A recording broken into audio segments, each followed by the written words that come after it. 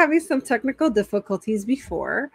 So we left off where Jonathan, Mr. Perez Galvan, was telling us about the content. And we were able to get some content about what he does.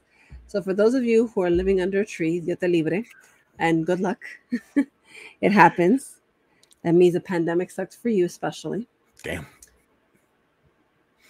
And for anybody else who are experiencing secondary symptoms of God knows what. So here's one of the things that Jonathan does, which is very, very interesting to say the least. I was just like, really? Okay. Okay. Hold on. Okay, downloads. Oof. Hold on.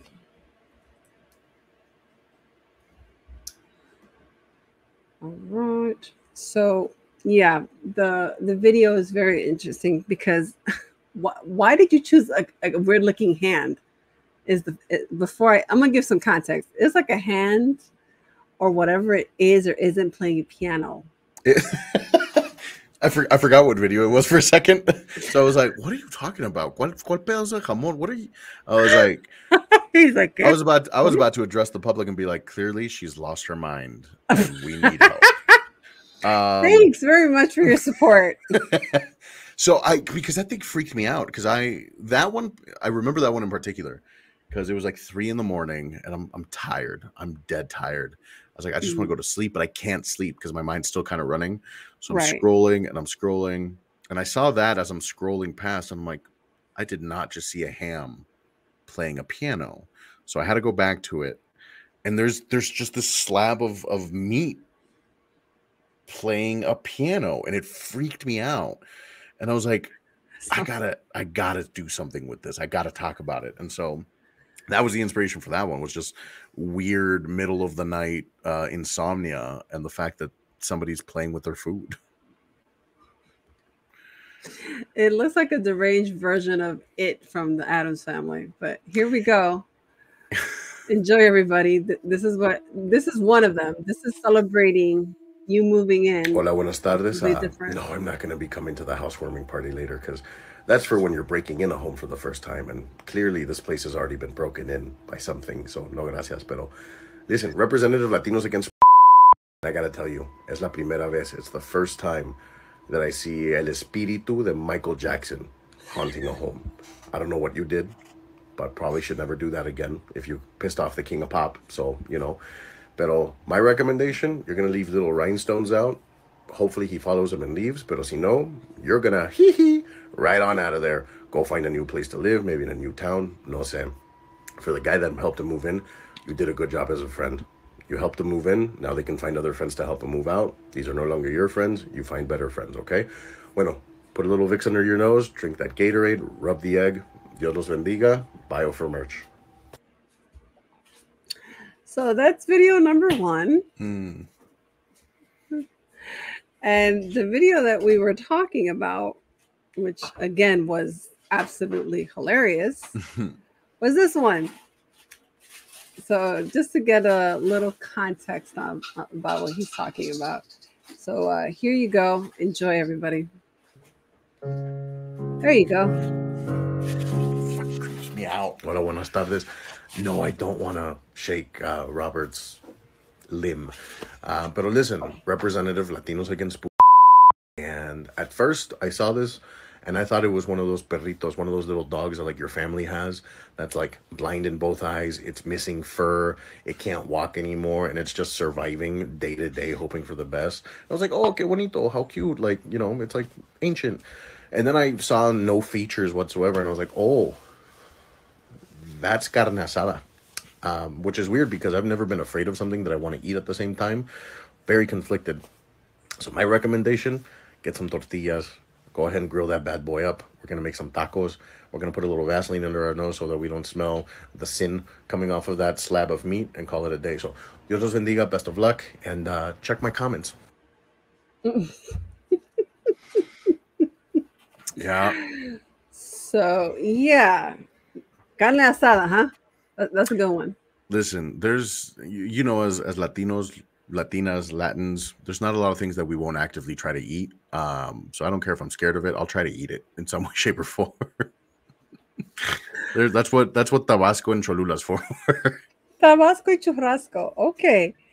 So, where did it come, the whole thing to apply Vicks on everything, which is hilarious, by the way? Because mi abuela, Dios la bendiga, my grandma, Vicks for whatever you got going on. There wasn't a single time that I can remember in my life that I mentioned that I felt sick and she didn't give me Vicks for it. Whether it was me enfermé de la tos, tengo un aire, me duele el codo, me duele la espalda, me duele la cabeza, ay, que me rompieron el corazón, me corté, whatever you got, grandma's got Vicks for it. Like that was my abuela. Wow. So I figure if Vicks can work for a broken heart, if it can work for a migraine, if it can work for a stab wound, it's got to work for los spookies, right? So that's where it came from. No, but to be honest with you, it's the same thing with Dominicans. We're like that. Mira, te pica el cráneo, ponte un poco de Vicks. Tiene una espinilla vinito, ponte un poco. Ponte Vicks. Ponte Vicks. Yep, si tiene... I'm sorry to say this. Si tiene hongo en los pies, ponte Vicks. Pero es verdad, para todo Vicks. Like you know, I was dying when that low key happened. I was like, no, that's too much. That's just too much. I cannot. Vicks for everything. And I used to like look at my grandmother like, really, abuela? She's like, yeah, eso no es nada. Sí, pero ¿sabes lo peor? The worst part is that it would help. That's what made me mad, was that it shouldn't have fixed it, but it did. And that's why I was like, ¿sabes qué? Vicks cura todo. Vicks works for everything. You know, we would take it in a spoon and melt it in our tea, like si tenías dolor de garganta. She would, just random things like that, and it would work. That's what made me so mad about it. Like she, like, you know, and here's the thing too. No sé si otra gente que vea esto can relate to it. You never got Vicks. You never went and bought Vicks. You just always had Vicks, and there was always a giant tub of it that you had in your family. It just happened to work at the time. It just happened to, yeah. And your family just has this Vicks that they've handed down for like 3 generations, and it never empties. No matter how much you use, it's still full. It's crazy. No, es verdad. Tienes razón. But then the Fabuloso. That cracked me up. I was like, Fabuloso is my guy. Serious with the Fabuloso. Porque la estaba pensando, and I was like, what other Hispanic things like do we use? Like, what's something that, regardless if you're Mexican, Guatemalan, Ecuadorian, Dominican Republican, what's something that like every household has? And then I thought, Fabuloso. Everybody uses Fabuloso, whether we know it or not, for whatever reason. I think it's the name que nos atrae porque es fabuloso. We use it. And so I started implementing Fabuloso in my comedy. More than anything, I'm looking at things that todos los Latinos tenemos en común, things that we have in common. Sure. You know, Fabuloso, or que tu abuela te pega with la chancla, or que te pega con la cuchara de madera, you know, when she's cooking. Oh my God, don't even remind me. That's what I'm saying. You know, every now and again, I hear somebody like mixing a salad bowl, and I hear that wooden spoon hit, and I cringe. Like, I think my abuela's going to come out of the woods and hit me. Like, it's one of those things where we've all experienced it. Mm-hmm. And so, you know, I'm tapping into that generational trauma that we all have. No, pero yo creo que I'm gonna say it in Spanish. I'm gonna go deep in Spanish. Hay una cosa que a los latinos no les gusta hablar, y eso es trauma de generaciones. Yeah. Y no sé por qué, si eso es el cuco, si eso es la llorona, si eso es algo tan tabú, mm-hmm. que no sé. Y yo no sé por qué la gente tiene miedo de exponer de ser sensible. Like, todo el mundo llora. Of course we all do. Pero ¿tú crees que yo voy a llorar delante de ti? No, jamás en la vida. No. Yo soy un macho fuerte, yo soy una hembra fuerte. Y creo que también por eso, pero es más de eso. Porque yo tuve esta conversación con mi familia, actually, no hace mucho tiempo. Los traumas, y más los traumas de ese estilo, de ese tipo, parte de la razón por la cual no hablamos de eso es, no sé si se han dado cuenta de esto, pero la familia es lo más importante, right? Y nunca puedes poner la familia en mal. Nunca No, pones la jamás. familia en mal. Jamás. No importa lo que pase, no importa los problemas, no importa la situación, nunca pones la familia en mal. So, aceptando que hay traumas generacionales, es aceptando que hay cosas que nos hacen que no somos perfectos y nos pone en mal, aunque sea nomás entre nosotros. Claro. Pero esa es parte de la razón por la cual no vemos esos traumas y porque no hacemos nada al respecto.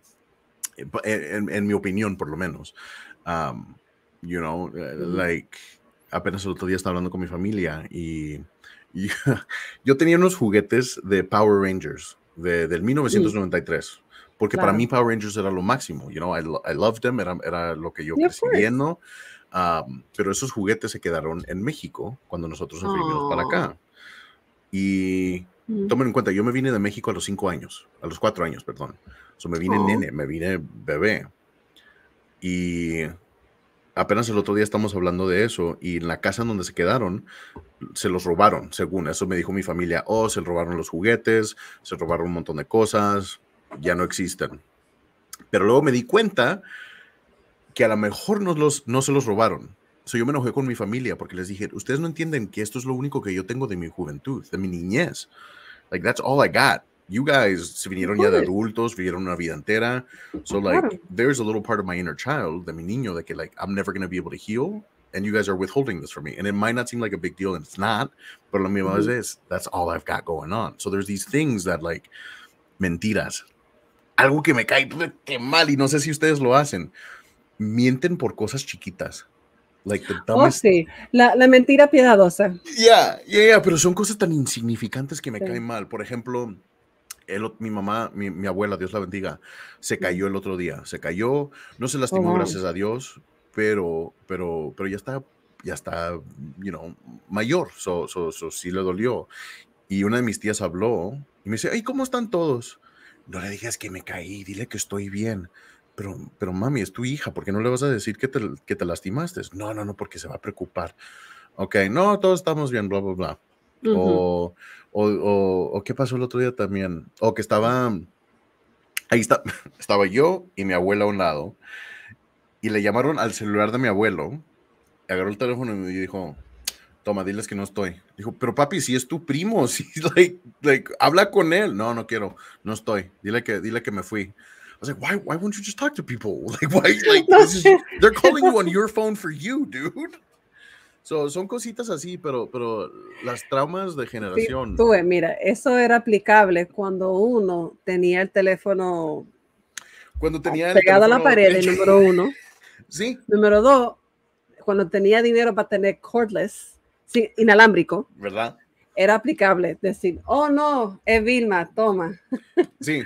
Toma con Vilma. I'm like, why? I didn't even like Vilma the whole day. Ni la conozco. That's the worst. Es lo peor también cuando ellos están hablando con un primo mira, hermano. El médico me está llamando, toma. Pero yo no estoy enferma. ¿Pero qué tiene que ver conmigo? Exactly.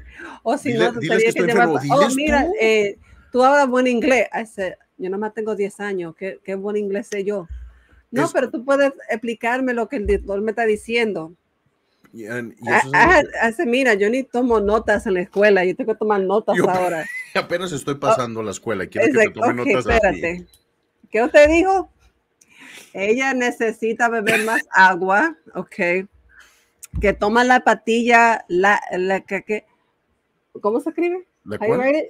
Yeah. Ok. What else? No, y luego cuando lo llevas al doctor. No, my favorite, just the recommendations. Deja de comer puerco, ok. It's like, okay. No more chuletas for you. None. Nada de chicharrón tampoco. No, I'm sorry, you were going to say? Pero one of the things too, which is funny that you mentioned it, people outside of being bilingual don't realize the stress that a lot of us have as the younger part of the generation, having to translate everything. Teniendo que llevar a tus abuelos, tu mamá, tu papá, cualquier persona a un doctor. Ahora yo me tengo que hacer responsable para tu condición física That's a lot for a person. Y más cuando empezamos chiquitos, you know, doing the translating. Pero más que nada, creo que lo que me cae mal.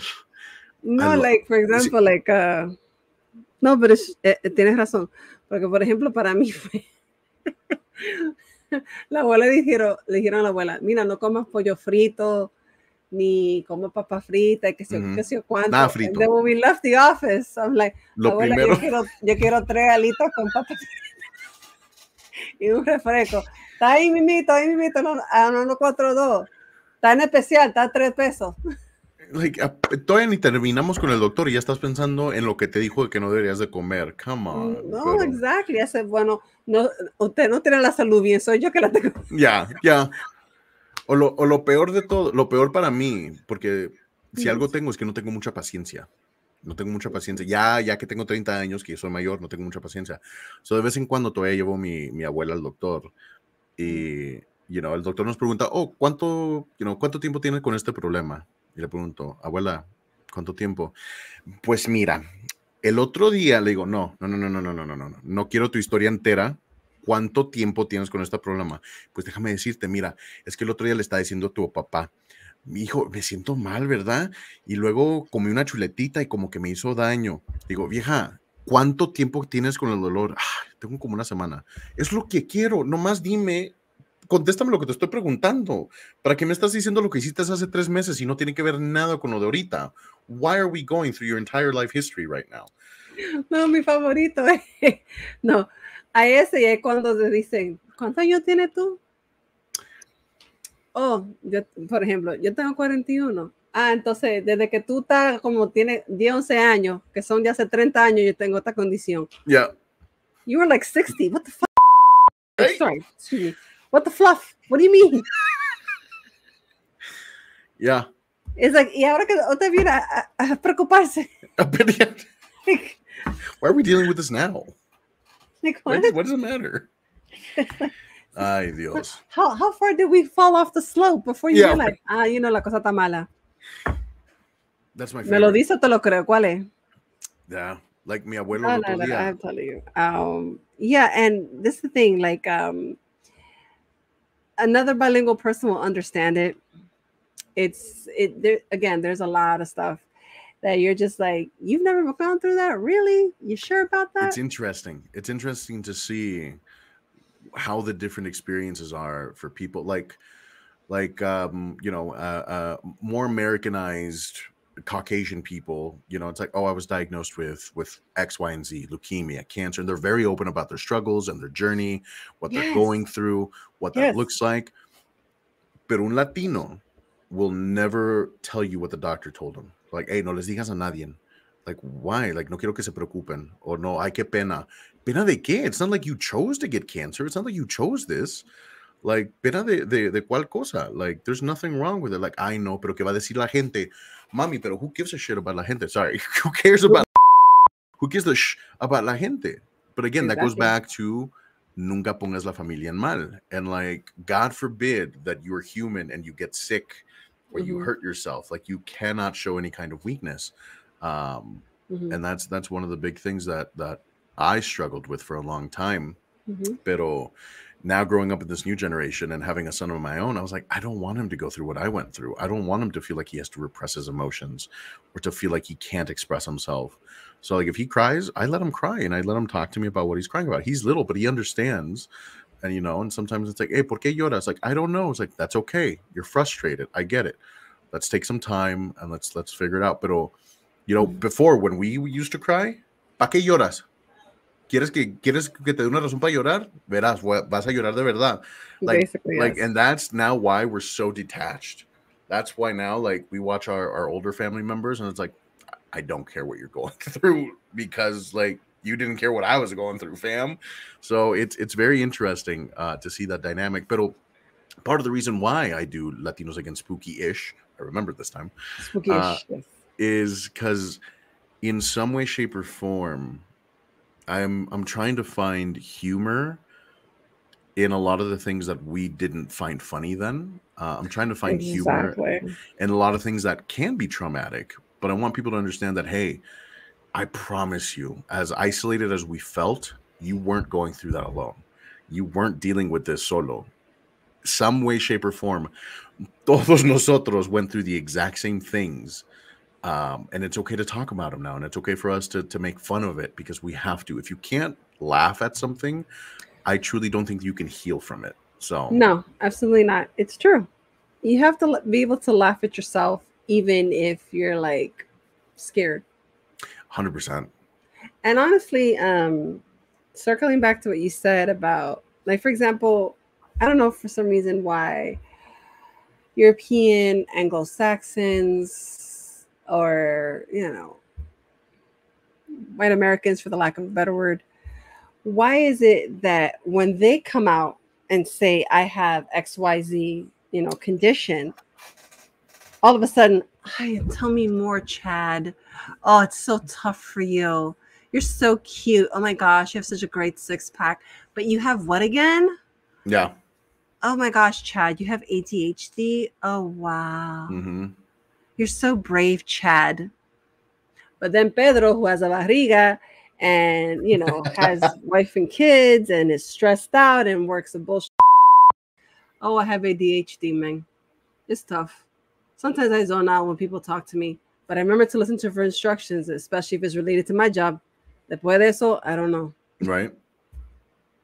Pero es flojo, o es burro, o cualquier cosa. So it's funny how that stigma, or even to broaden the spectrum a little bit more, like you said, oh my God, Chad, like, you're so brave for fighting cancer.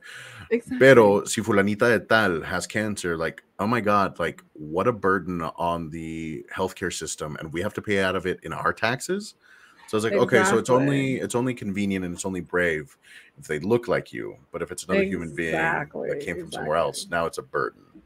Even in social media too, you know what I mean? Like, yes.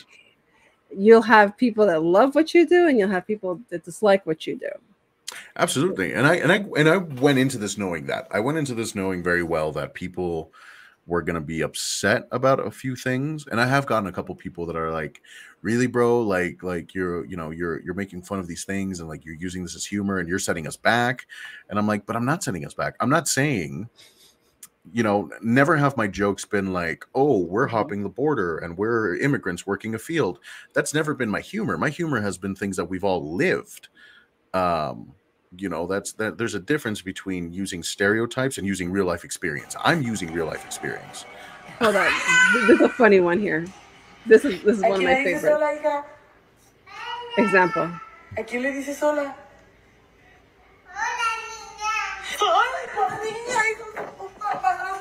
Hola, buenas tardes. Listen, if you go into a Hispanic household and there isn't already a light on that they left, then I can't trust that, okay? Like, the kitchen light wasn't on. Everybody knows that the light you leave on when you leave. So clearly you're just inviting los spookies, and I'm not comfortable with that anymore, okay? So I'm going to just go get some Jack in the Box or something. But anyways, Representative Latinos Against Spooky. Mira, I know that everybody says que el amor de una madre no tiene fin. The love of a mother has no end. But you just proved that it does. And that draws a hard line at seeing a spooky stuff, because you just left your daughter behind. Te valió madre. You didn't care. You're like, ¿sabes qué, mija? Dios te bendiga. You're going to figure this out on your own. You got yourself in this situation. I'm going to survive, and I'm going to make another baby. But my recommendation for this, if we're going to keep the child, we're going to have to clean the whole house. A full cleanse, right? So we're going to get fabuloso. We're going to get pine sol, pinasol. We're going to get some majax. We're going to make una salsa de molcajete, because that way all of the spicy fumes are going to get in the air, and el espíritu is going to be like, ay Dios, I can't see, no puedo ver, me está dando una gruda. You're right, and then we're going to move the spooky right out, okay? And if we need to, we're going to have to baptize her again in a tub of Vicks, some Yodex, Vaselina, okay?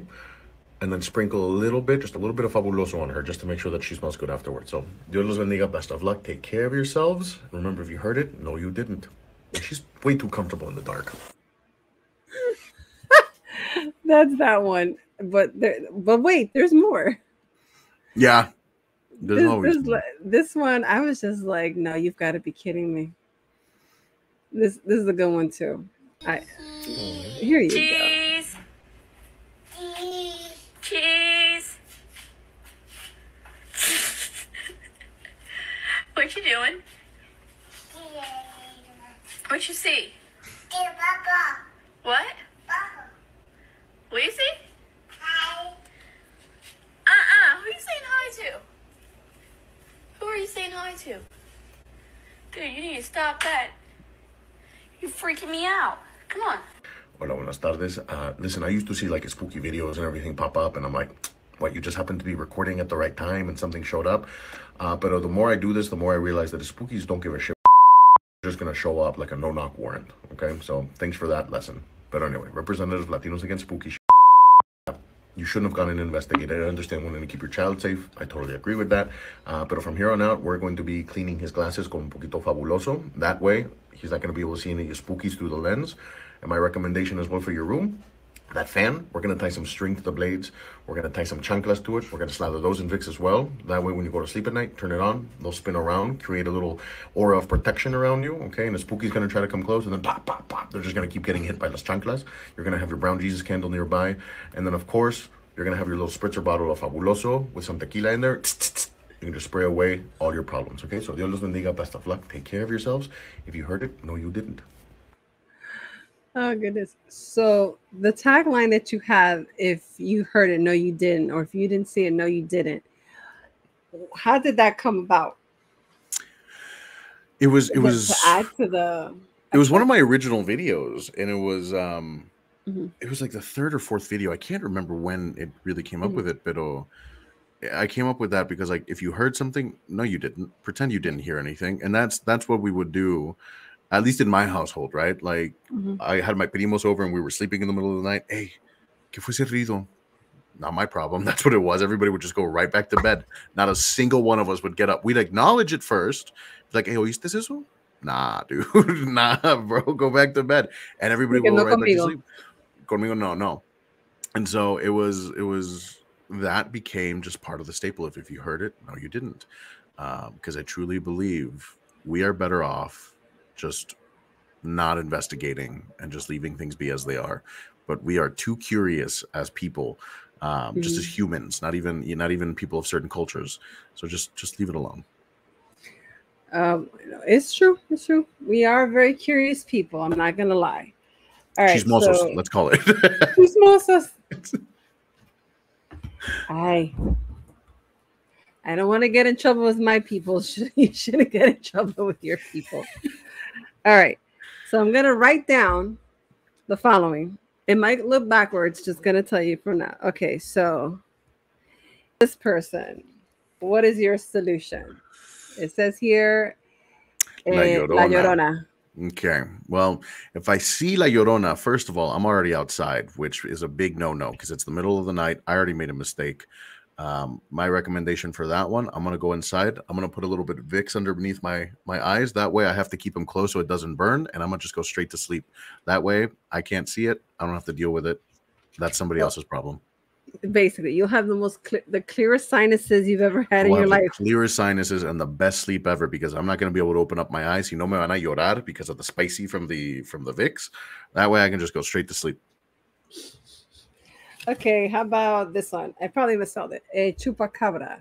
El chupacabra. Fun fact about el chupacabra. I don't know if you know this. That one originated in Puerto Rico originally. Yeah, I heard. Yeah. The original sightings were Puerto Rican, not Mexican.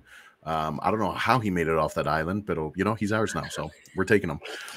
He's not on an airplane. It's not on an airplane. He shipped himself con uno de los plátanos, bro. Hijo, me voy. Bye. Oh, muchacho, pero yo me voy de aquí. Bye. Yo tengo que viajar, sorry. Yo tengo otros continentes para azotar.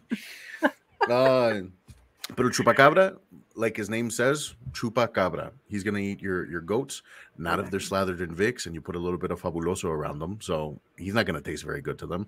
You got to take care of him. You got to give him some baths. You got to dip him. You got to baptize him. And then that way, you're good. All right. This is a more Americanized one. A ver, ¿cuál? Chucky. El Chucky. Qué interesante. Pero like any small child that misbehaves, con la chancla, bro. Like la chancla will take any spirit out of anything, okay? So you're just going to beat that thing with la chancla, put a little bit of Vicks on it for some extra oomph, and then hopefully el espíritu flies right out of his little red head. Oh, Jesus, that's a good one. I like this one. Oh. Listen, if La Chancla could fix my attitude, it can fix a possessed doll, okay? Okay. All right. Here we go. El Cuco. ¿Qué es el cuco? ¿Quién es El cuco? cuco. El cuco. What's? I don't know that one. Really? Okay, so El el cuco cuco. for us is like the boogeyman in DR times. Oh, el cucuy. Well, cucuy, but we call it el cuco. Oh, ok, nosotros le decimos el cucuy. Oh, cucuy, go ahead. Ah, so it's the same thing. Oh, interesting. I learned something today. So there you go. El cucuy, mira, el cucuy vive en lo oscuro. He lives in the dark, right? So you're going to have your kitchen light on. That stays on. The little light that's over your stove, that's 24/7. That should never go out, first of all. Okay. Second of all, you're going to put some Vicks on all your door handles. So that way, if he tries to grab it, it's too slippery and he can't get inside your room. You shouldn't be sleeping with an open door. No Latino sleeps with an open door. Closed all the time, okay? And then again, if you have a fan, you're going to put those chanclas on it. It's going to spin around. Si no, you're going to keep one under your pillow.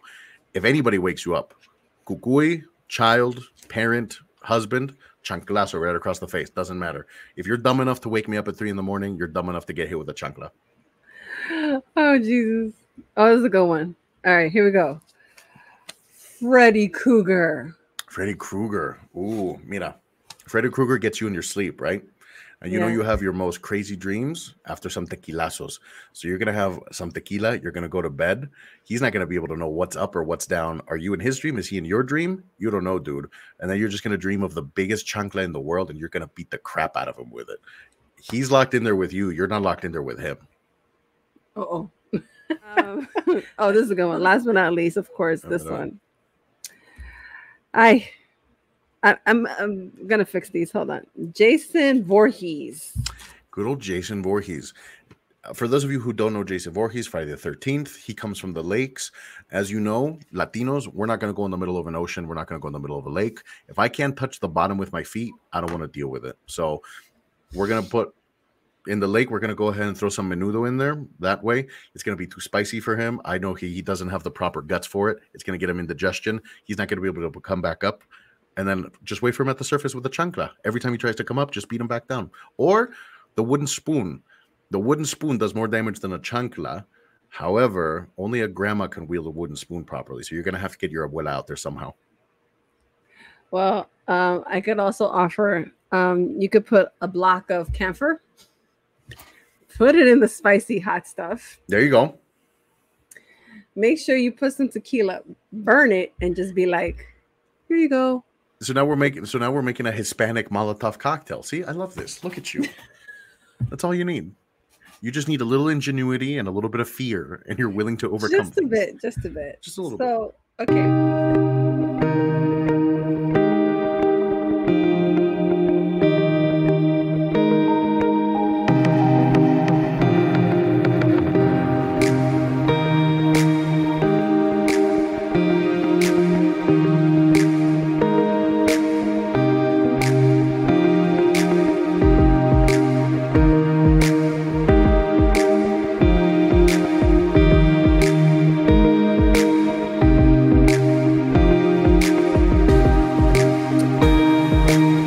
Hello and hi. Welcome to This Is Your Spotlight. With whom? Me, Eurydice Roman. And today I am here with a lovely, fantastic guest. If you have not heard of her, I'm sorry for you. Que está viviendo bajo la piedra, la tierra, de todo. I'm sorry. And translation for those of us who don't know Spanish. You must be living under a rock or underneath the earth that you haven't heard of her. So, here we go. I have Leydis Diana de la Cruz. Leydis Diana. She is the incredible author of a book called Unloving Me, a memoir of a girl from Washington Heights. So, Washington Heights, stand up. You got one of your peoples on. Vamos, vamos.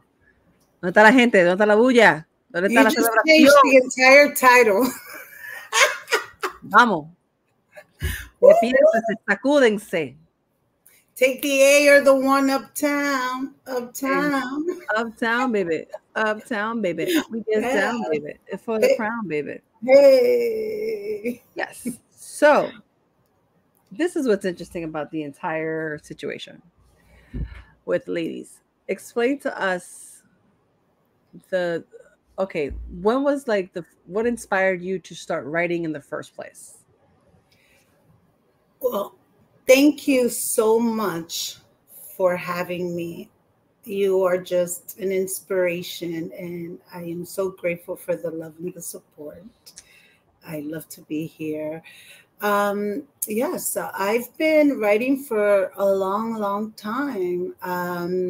At first, I used it in my childhood to just, journal, and that was my way of escaping, uh, whatever was happening in my inner world. I loved books. I loved poetry. I'm an avid reader, and but it wasn't until 2017 when I began to start posting or sharing my work with the public. I opened a Facebook account, and a year later, um, this rest in peace, he just passed away. This Spaniard publisher um, reached out to me to participate in an international poetry competition. And part of the prize that was that you were going to be able to publish a book. And that is how my first book um, is birthed. Entre el amor y otras cosas del destino was first published in 2018 through MBR Publishing in Spain. I then translated the Spanish copy into English of Love and Other Matters of Fate, and I felt very blessed that just a year after opening, my Facebook poetry account, published a year later, and yeah, so I just love poetry, and I I love writing, and I really just want to write beautiful stories, true stories of people that I think are pretty amazing, and their stories should be shared. And that's important, to be honest with you. We all need to like represent the human experience in its entirety, and people, have fallen short of doing that. Some people choose so many different mediums of expression. Some people do it through a podcast, some people do it through short films, some people do it through long films, some people do it through plays, even through dance. Right. And it all goes back to being an author and writing. Yeah. You know, Yeah. look at Shakespeare. Do you think William Shakespeare, when he started out, you know, his stuff was like, oh, was amazing? No, I'm sure he had his trials and errors, and all of a sudden he's like, you know what? I think I should be writing stuff of my day and of my time period, and it's gonna matter whether if it's not now, it's gonna be hundreds of years later, and we're still reading Shakespeare. Well, at least I thought we still were. No say. I don't know about the new curriculum with the kids now. No say. But yeah. Especially not in Florida. Florida. Ay, But Dios yeah, mío, I mean, what is art and must be expressed through whatever medium and channels come through. To me, I think it's important to elevate our stories, what we're sharing. I think that there's a lot of brilliant minds out here. Um, and again, I don't do it from the perspective of I'm going to be, a Shakespeare or una Isabel Allende. I want to be Leydis Diana de la Cruz, the author, the poet. In the future, who knows? I'll have screenplays and whatever. I don't want to be boxed in. I think that I have an array of my talent is multidimensional, and I want to exploit it, and I want to explore it, and I want to share it. For so long, my art was mine because it was my way of healing. A lot of the challenges that I faced So for me, my writing was very personal. And it wasn't until my father passed that I said, you know what, I'm just gonna I'm gonna put it out there. And poetry is something that comes very natural to me. I look at the world in a very unique way, and I think it comes through my poetry, and that's what I want to be remembered by. But I also want to write stories of women like you, women like me, my mother, our mothers, who often won't get voiced in the large cinema or in the literary world because we're not writing those stories, or we're not the big names. But I don't care about the big names. I care that if my work is able to reach someone and it affects them and it impacts them and it makes them think and it makes them love and it makes them think of the world in a different way, then I've accomplished my goal. Absolutely true. And I think that's all we want when you are in the arts. Right. Honestly, you're just trying Right. to elevate an experience and see who you can reach. Exactly. Yes. And it's really difficult because sometimes you're just like, I know I've gone through it and I put myself through the ringer. How many other people have gone through it? Anybody? Hello? I'm right here. Estamos juntos, estamos aparte. ¿Cuál es? Y esa es la cosa, that once you start sharing the work, you begin to see how common our experiences are. But that's the thing, when we keep things to ourselves, when we shut down our inner voices, and there's a an enormous amount of there's yo te dije que eso iba a pasar. I get so nervous. But there's a ton of reasons why that happens, right? Why we block out our voices. But then once you step into it, you see that, you know what? My experience is not so different than yours. Had we been talking, we probably could have helped each other heal. Or, I could have learned something from the way you healed, or vice versa. And that's what I find so powerful about the arts. And whether it's, dancing, podcasting, writing, cinema, the theater, we're able to really connect on our humanity and and how similar we all are. Yes, and you spoke about the inspiration for the first book. Yeah. So you also talked about the book that you did in 2018, and then 2017 you started the Facebook page, and 2018 you published your first book. Now, what is your current inspiration for this book? So my current source of inspiration for this book was trauma. I think that's everybody. It's a coming of age story. It's based on my life.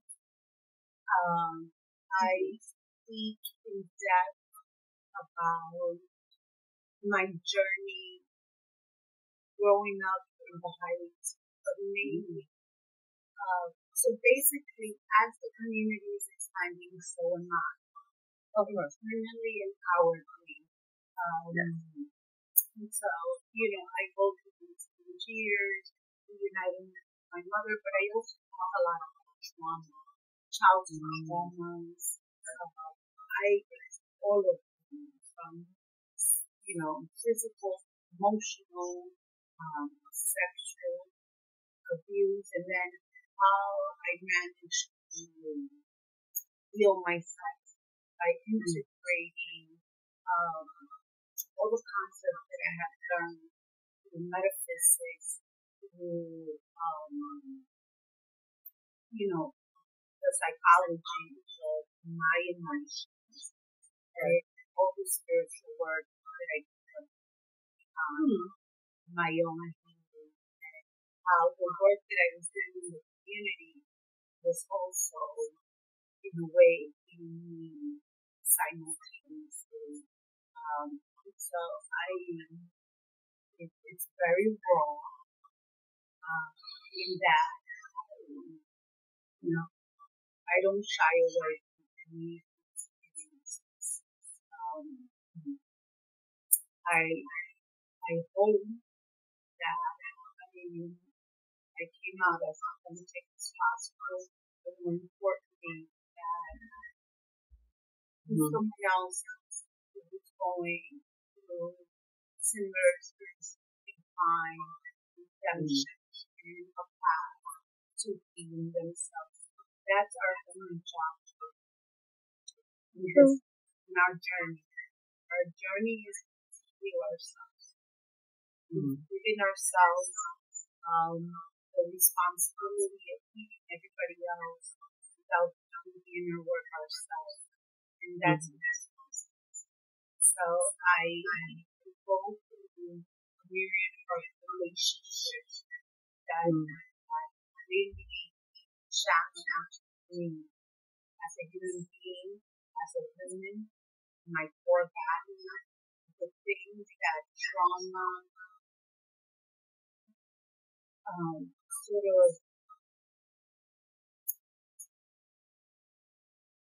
the way that trauma can select your path will allow you to continue to have it.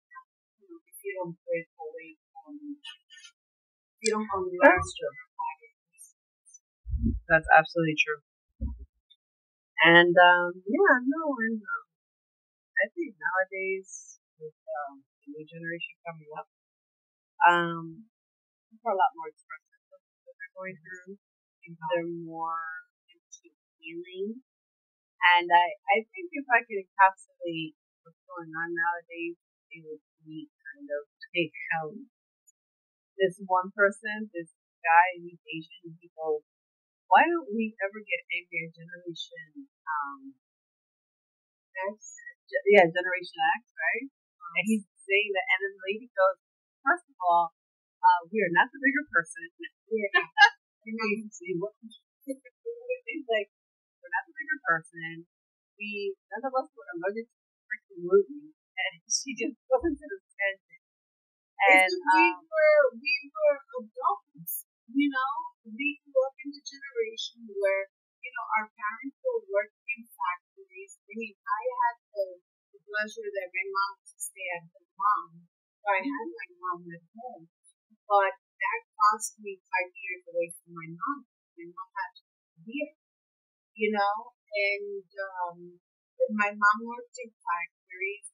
My mom's fingers were chopped off in one of those factories, because and those are just one of so many, but that generation was a generation of, parents leaving at 5 o'clock in the morning.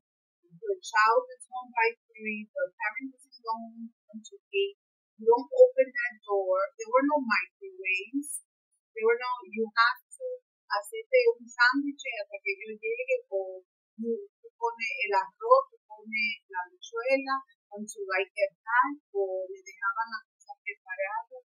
So we grew up a lot earlier. You had a whole lot of time of being supervised time with your parents in the home. You were playing outside. You have all of that in the book, correct? Not necessarily, because my parents were very strict. I wasn't that kid that was hanging out in front of the building. My parents were big on los apartamentos no se brinca, para eso están los parques. We didn't hang out in front of the building. Sometimes, but, and I'm grateful because I see some of the stuff that's going on in our communities right now, and I'm grateful that my parents brought me up that way. And I had a stay-at-home mom, but I know that a lot of my parents didn't. So they had a lot of unsupervised, time, and they were able to do a lot of the things that I couldn't do. But I I still didn't. You know, as we all did at some point. We all did. You know, I worked in the community by the age of 13. I was already working. You know, so, yes. And then by 16, I already had year-round work. By the age of 17, I was already supervising young people that were literally a year younger than myself. So, you know, from the politicians, and that's what I'm saying, as the community, as I was growing up, as I was evolving, so is the community. You know, by the time I got to my 20s, Woolworth, Fort Gardens, Hobbyland, all these iconic stores that we grew up with were now part of the community. We saw the first Dominican elected official, and we could the first one was the assembly. And I was part of all of that. People are not into it. I hope, you know, some pages to it because the book is written about self-discovery and the trauma. True. So I'm going to read one quick excerpt from the book, and we're going to discuss it as brief as we can, of course. Let me take a look. Okay. She has a lot of workbooks. If you don't know who she is, please check her out. And shameless plug, her book dropped, the newest one, Unloving. Watch it tonight. A memoir. Of a girl who loves tonight. I'm going to change the title just for you. Just for me. Yes. Porque Dios te libre. Dios me libre. The best moment. Alright, let's do it. Dios mío. La tecnología. María. Alright, so here we go. And, alright, so we're going to do the whole shebang, but Leydis has already introduced herself. We've been 20 minutes along into this interview, minus 7 minutes of disconnect, or 9 minutes of disconnect. Well, we're having fun. We're having fun. Alright, so, it's called From Unloving Me, a Memoir of a Girl. So we're going to talk about something called the Science Project. Whoa. No, we're not talking about Frankenstein. He's got his own issues. All right, here we go. Here's an excerpt from the Science Project. Here we go. There was a point in my life I thought that my sole purpose was to rehabilitate all actors. They were not drug addicts, but activists in Twitter. You've heard of these guys, the type of man that would be unwelcome in your mother's home. The kind of man that makes you think that becoming a lesbian is still a better option than dealing with one of them again.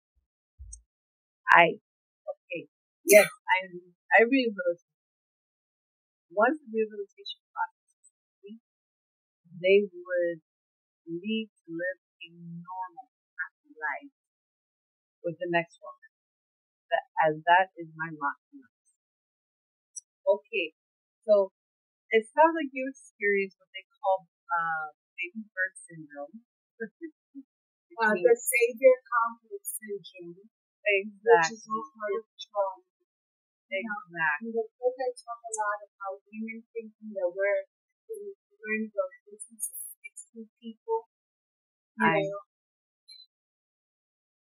But that's what trauma does. So basically, as you read through the book, you're going to find the connections that many of these kids in my science project with them, and it was a It's a very sad story. Sad, redemptive, but I learned a lot. But yeah, we our trauma connects us to all these men that are emotionally unavailable, that probably share the same news as we do.